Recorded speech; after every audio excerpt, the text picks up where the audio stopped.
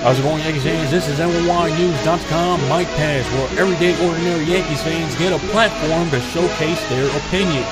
Submit your takes in MP3 audio to NYInsider@gmail.com. I can help you explode. Hey, this is Ruben with NYY News and Mike Pass. Thank you, Felix, for passing the mic on to me this time. And in the words of Felix, hola, ¿cómo estás? So I just want to touch on a couple things today, guys. Again, this is Ruben.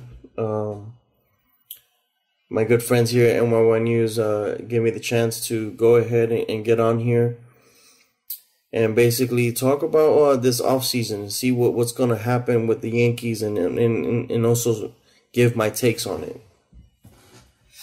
Now, let's go with in terms of like what the Yankees should do, what they need to do in order to win, in terms of moves. Definitely, they need to make sure that in terms of player personnel, they need to have a first baseman that is left-handed, Gold Glove caliber, Gold Glove ability. There's 3 different options that we have this offseason. If it was up to me, at this point, I want championship caliber. I want experience on this ball club. We need some guys that are proven winners, guys that can give that experience to the players that haven't won yet.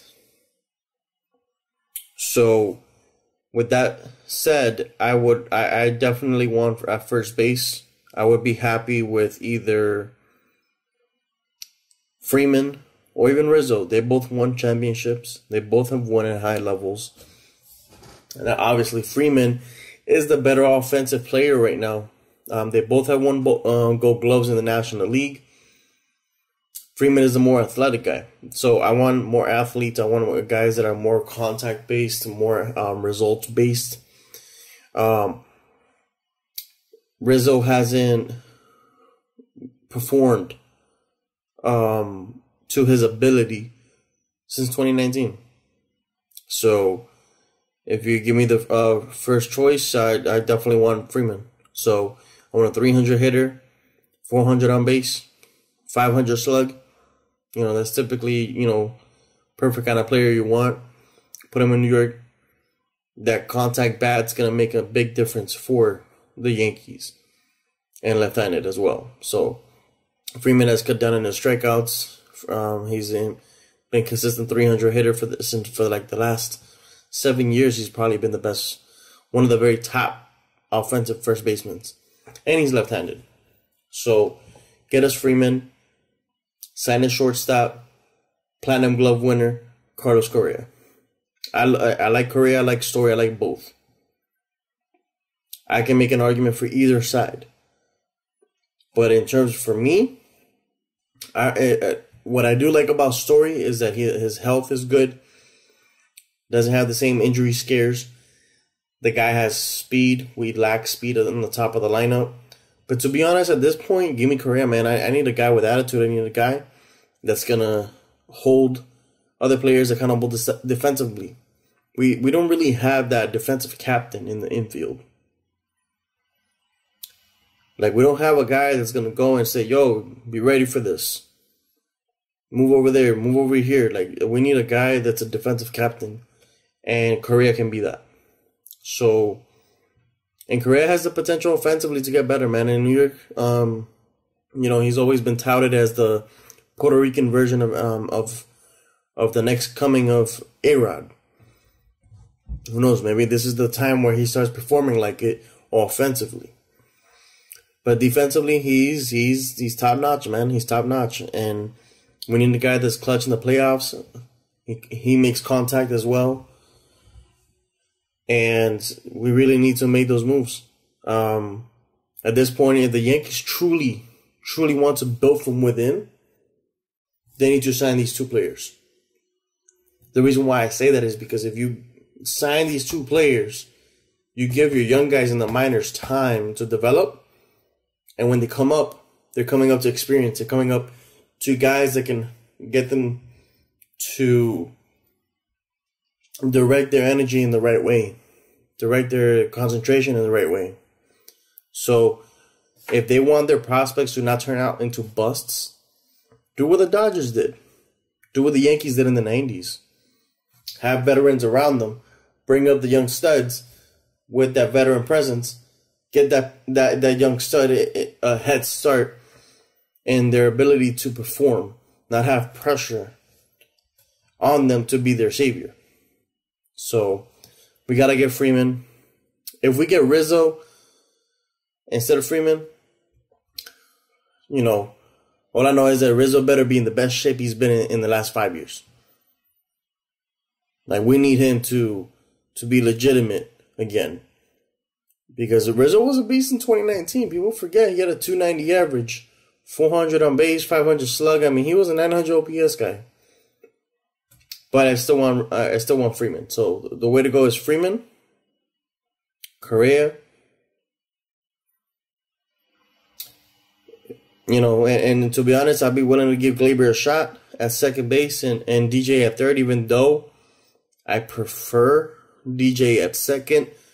I would give Gleyber a shot at third with a Correa at short. But, you know, either way, we need Correa, we need Freeman. Whatever the other decisions are, just make sure that you guys have the same defensive alignment every day. Every day. Like, this moving players around consistently doesn't work. Doesn't help with the consistency of the defense. Players aren't used to each other. We're humans. We're creatures of habits. So, like, you need to, like, build consistency in their way of defending. They need to know each other's strengths and weaknesses. So, consistency in the same defensive lineup consistently. Bring some Gold Glovers in there. We'll have that'll give us about 3 Gold Glove winners. That'll be pretty much close to what we had in 2009 when we had 4 Gold Glove winners. Even though A-Rod got them at short instead of third, but either way, he was a Gold Glove caliber player. So we need some Gold Glovers in the middle in the infield. That goes to my next thing in terms of Gallo in left field. Gallo needs to fix that loopy swing of his. Gallo's a stud, man. Like, in terms of talent, the guy has it all, bro.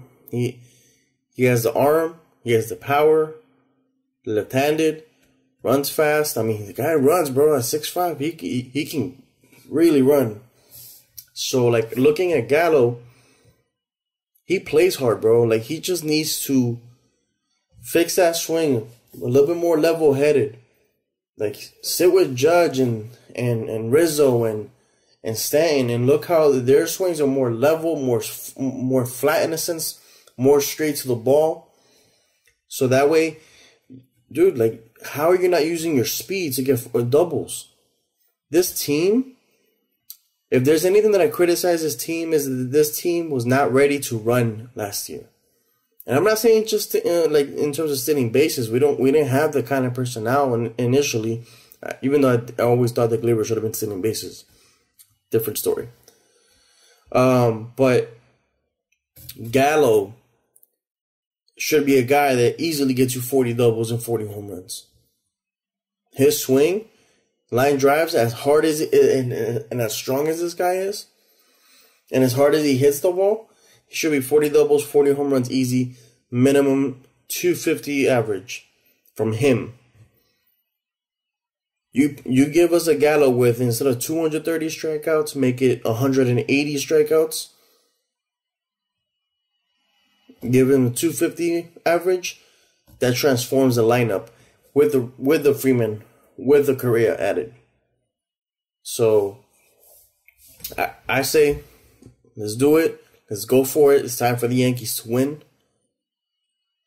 And for those who say batting average doesn't matter, you know what? In the words of Pete, FIP you.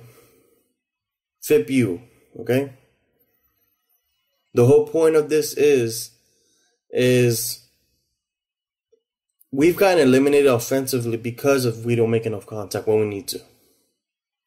Why do you think they sent Judge home on that wildcard game?